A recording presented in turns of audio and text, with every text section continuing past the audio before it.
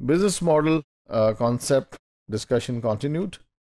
So the business model works if three requirements are met. Number one, the startup's new product has positive customer value. वो जो हमने customer value का formula देखा था कि benefits minus price which you are paying.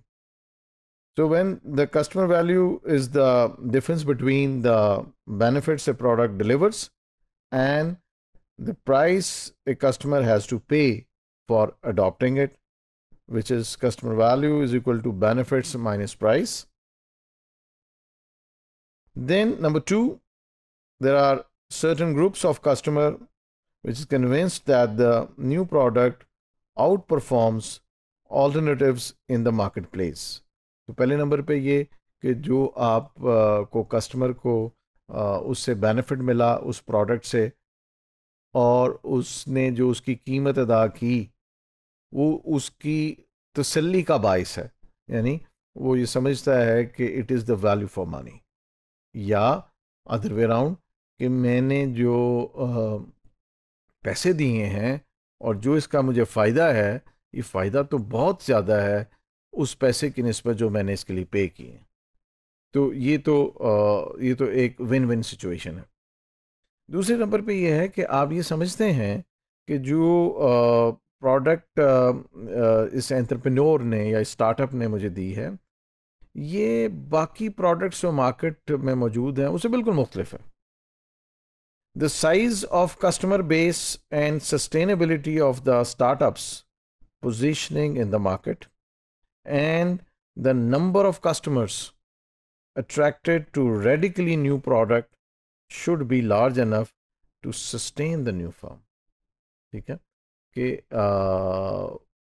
वो जो लोग जो समझते हैं कि आपकी प्रोडक्ट मार्केट में मौजूदा प्रोडक्ट की निस्बत एक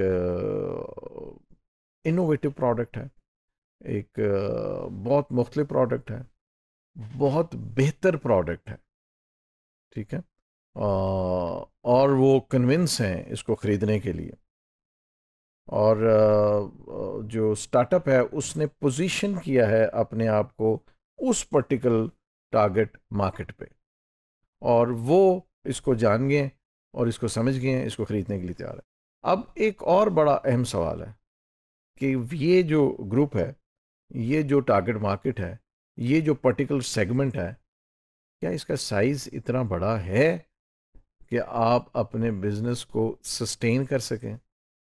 देखिए अगर तो इस स्मॉल निश मार्केट जो शायद आपके लिए वायबल ही नहीं है कि वो उनको कुछ यूनिट्स चाहिए प्रोडक्ट्स के, हाँ जी, और वो भी एक ख़ास टाइम के बाद, तो मे बी उसके ऊपर जो इन्वेस्टमेंट है, मे बी उसके ऊपर जो कॉस्ट है वो इतनी ज़्यादा है कि आप इतने थोड़े नंबर ऑफ प्रोडक्ट्स के ऊपर सस्टेन ही ना कर पाए।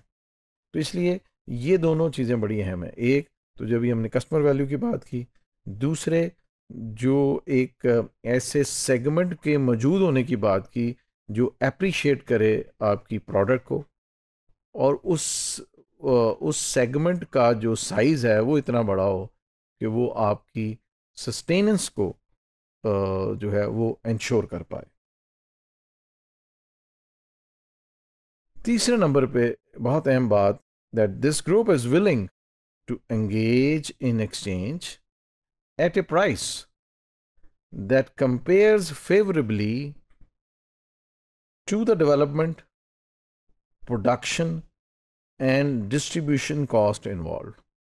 कि प्रोडक्ट को डेवलप करने के लिए आपने उसके ऊपर R&D की, प्रोडक्ट के फार्मूले पे, उसकी शेप पे, उसकी फाइनल प्रोडक्शन पे पहुँचे, फिर जो रिक्वायर्ड रॉ मटेरियल और सेमी फिनिश्ड प्रोडक्ट्स के ज़रिए उसकी प्रोडक्शन कंप्लीट की, और इन सब के ऊपर बेशुमार आपने अखराजात किए, और उसके अलावा उसको डिस्ट्रीब्यूट किया, यानी उस प्रोडक्ट को यूज़र कस्टमर तक पहुंचाया।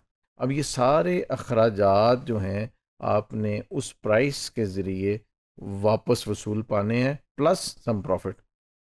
तो वो जो सेगमेंट है, वो जो निश है, जो अवेलेबल सेगमेंट, जो आपकी टारगेट मार्केट है, क्या वो इतनी प्राइस देने पे तैयार है जो आपके उन तमाम अखराजात को रिकवर कर सके? So this requires a significant and sustainable competitive advantage based on a fundamental asset or capability.